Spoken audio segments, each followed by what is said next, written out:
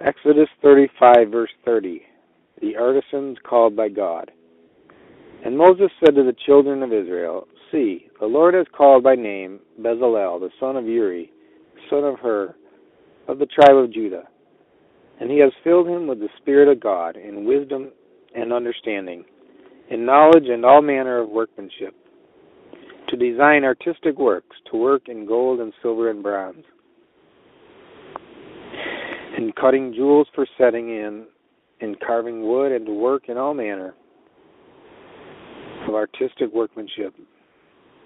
And God has put in his heart the ability to teach in him and Aholiab, son of Ahisamach, of the tribe of Dan. He has filled them with skill to do all manner of work of the engraver and the designer and the tapestry maker in blue, purple, and scarlet thread, and fine linen, and of the weaver, those who do every work, and those who design artistic works.